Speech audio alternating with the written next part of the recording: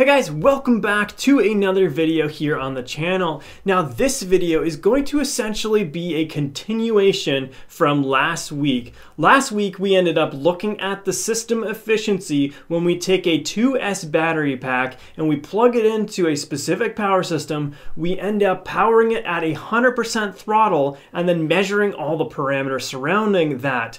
Then we take a 3S pack, we plug it into that exact same power system and we get the throttle position set so that it matches the same mechanical output. Then we compare the two different efficiencies. If you haven't seen that video from last week, I would highly suggest taking a look and watching that video. I will leave a link in the description below. Now this week we're going to take it a step further, and what we're going to be looking at is the efficiency of our system as we go through 100% all the way down to a low percentage of throttle. Somewhere around that 20 to 30% range. Now the way we will do this is we will measure the efficiency of our system in increments of 10 all the way up from a low throttle setting to that 100% throttle. And because we are going to be using this battery pack right here, we are going to ramp all the way back down so that we're able to compare the efficiency all the way up and then all the way back down. Now the idea is that we are using a battery pack and voltage may influence our results. So this is what we're going to determine.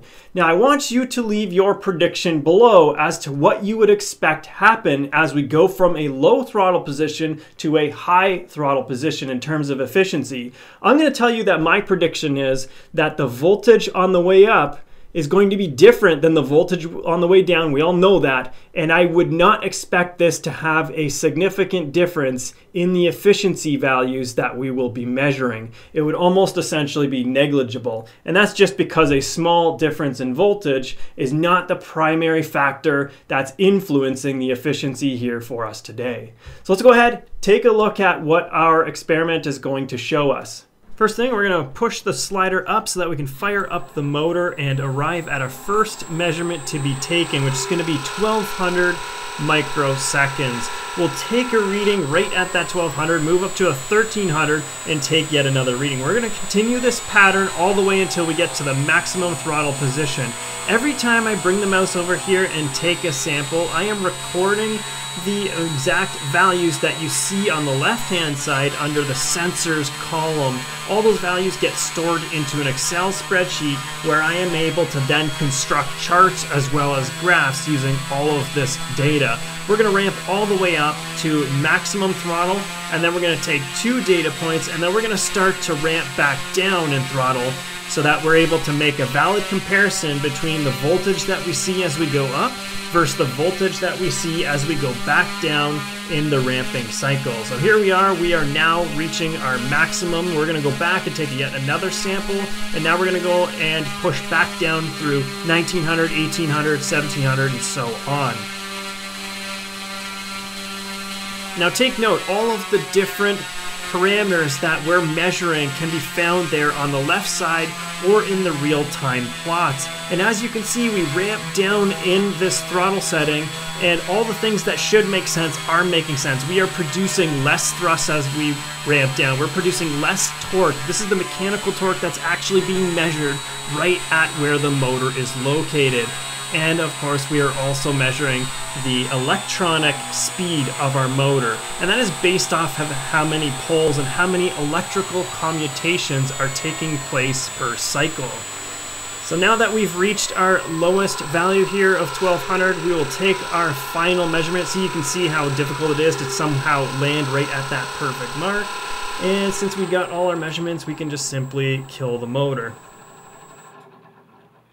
Alright, here is the chart that represents the results that we ended up finding during the last couple minutes. Now the chart on the top represents the efficiencies that we've determined based on the run up, and the chart on the bottom represents the efficiencies as we ended up throttling the motor and power system down. Now, as we have predicted before the experiment, this chart comparison shows us that there's not that much of a difference when it comes to the actual efficiencies of our system versus the throttle position when that battery pack had more voltage versus when it had a lesser voltage because of the capacity that we've pulled out of that pack. Now, simply put, it would have been a lot easier for me to operate this experiment or conduct this experiment using a power supply. However, I don't have a power supply that is capable of such a wide range of voltage as well as a relatively high amount of current. Because of this, that is exactly why I'm using a 2S battery pack. You wouldn't believe how many times I ended up charging these two battery packs just to make sure that we have some nice accurate data so that we can go and make the correct conclusions from this experiment.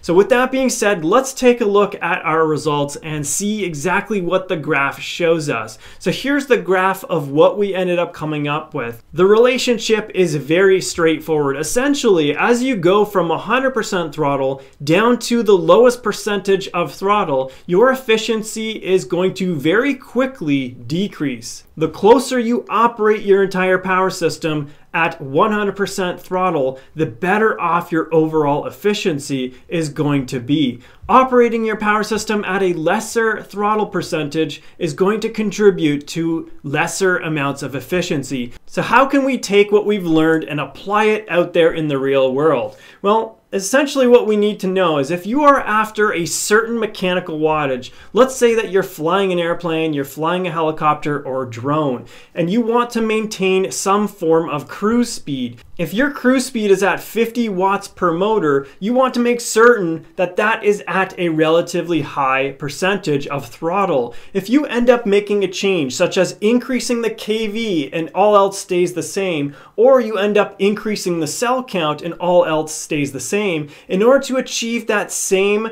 50% mechanical output power, you're now going to have to reduce your throttle setting. And if you do that, as we've seen in the experiment today, you are going to see a lesser efficiency.